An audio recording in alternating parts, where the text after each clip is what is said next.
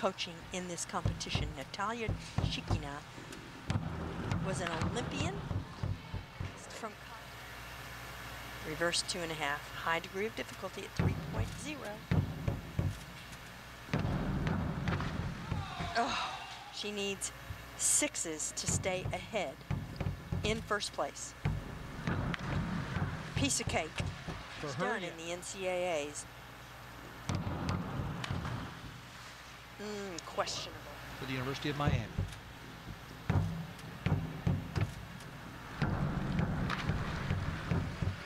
That's why she puts it last. I expect her to be in the top 3, and I would say the top 2 at worst. Round 5 of the 3-meter diving competition. 5 of 6, Abigail Knapton of Nebraska. Coached by a great technician, Natalia, and the only woman coaching in this competition. Natalia Shikina was an Olympian from Kazakhstan and also dived for the University of Southern California.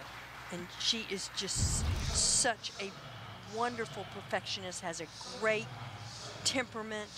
The divers love her, and she and Abigail make a great duo. Pretty, really pretty. 63 on her 5th dive. Aranza Vasquez of North Carolina in 2nd place through 4 dives. She had been 2nd on 1 meter to Sarah Bacon, and she is trailing her right now. I saw her do this dive over and over in practice, and she never missed it. Reverse 2.5, high degree of difficulty at 3.0. Oh, I can't imagine sitting in a judge's chair and watching how high this woman jumps. And even if she misses an entry a little bit, which she does just slightly here, you still would reward her for all of the terrific things she does. See a little bit of splash going in that direction, which indicates just a hair of over-rotation, but beautiful other than that. Still cards is 63. That'll put some pressure on Sarah Bacon. Camryn Hidalgo of Georgia Tech in 4th place, heading into her 5th of 6 dives. She could go into 2nd place. Of course, Sarah Bacon hasn't dived yet, but she could go into 2nd with more 8s on this reverse 2.5 than 7.5s. For the moment. For the moment, she's in 2nd, but Sarah Bacon hasn't dived yet. Now Sarah Bacon, whose synchro partner is former Stanford diver Cassidy Cook. They're really great synchro partners together. They're supposed to go and dive at the World Cup in Tokyo at the Olympic pool in April. We don't know if it's going to happen yet or not. And yes, it's Cook and Bacon. It is Cook and Bacon. A lot of jokes about that one. She needs 6s to stay ahead in first place. Piece of cake. For her, yes. Piece of cake. And that is just the epitome of what Sarah Bacon does. She does it in seemingly every contest now that I see her in. She picks up momentum after about the 2nd round. She's like a steamroller and just gets better and better, increases her lead more and more. And she did it there. The best dive of the competition, 74.4 for the leader in the next to last round, Sarah Bacon. She's widened her lead to 21 points just about over Aranza Vasquez. And then Abigail Knapton 3rd, Camryn Hidalgo 4th. Abigail Knapton of Nebraska over the years on 3-meter, 30th, 22nd, 15th. And now here in her senior year, heading into her last dive in 3rd place. And I still think her favorite event and her best event is yet to come, the platform event. Can she stay in 3rd and better anything she's done in the NCAAs? Questionable. That was not one of the best back twisters that I've seen her do. She really just barely makes it, sort of sniffing chlorine as she tries to line up for the water on that dive. Finishes it what we would call low to the water. Has a little trouble with that entry as a result. Her best finish on platform is 4th. Hoping to better that here. But it'll still be her best finish on springboard. Emma Gullstrand of Miami. It's the highest degree of difficulty dive that any woman is doing in this competition at 3.4. I saw her do it in practice, better than she did it in the preliminaries, and this could catapult her up into possibly one of the top 3 spots. In 5th place, heading to her last dive, the freshman for the University of Miami.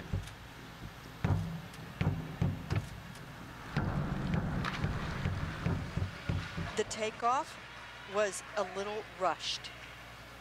I saw her do it better in practice, and this is going to be a dive that she is going to rack up the points with in the future, because this is so close to being great. She didn't put her feet on the end of the springboard. What does that do? You don't take advantage of all of the flexibility that the springboard has to offer. That is so tough. A 2.5 somersault with 2 twists. Still 6, 6.5, and 7 with that 3.4 degree of difficulty, a 64.6.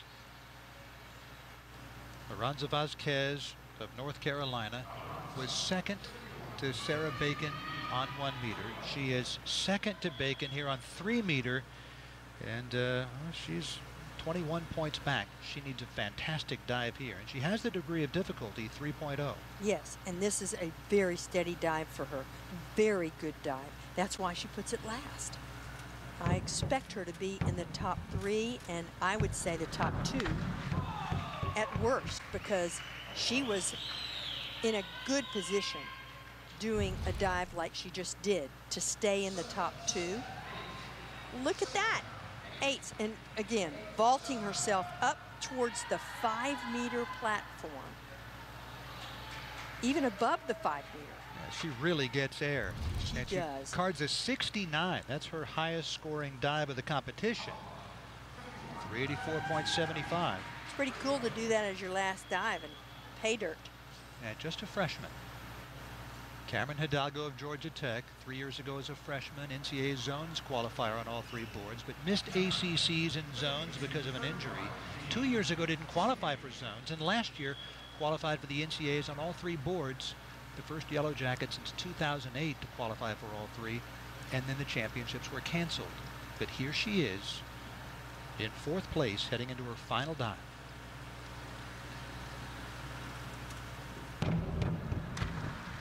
Some 7.5s will put her on in one of the top 3 spots, some 7.5s. Will she get enough 7.5s to go ahead and be one of the top 3 divers?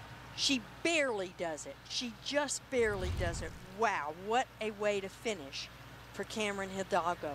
That is super for Georgia Tech, John Ames, and Camryn Hidalgo. What a moment for her after her road the last few years. Camryn Hidalgo will have a top 3 finish. Now Sarah Bacon, who is the leader, looking for her 2nd title of this meet. All she needs is 5.5s to win this championship, one that has eluded her in the past. 5.5s, and it's one of her best dives. Exhale, walk.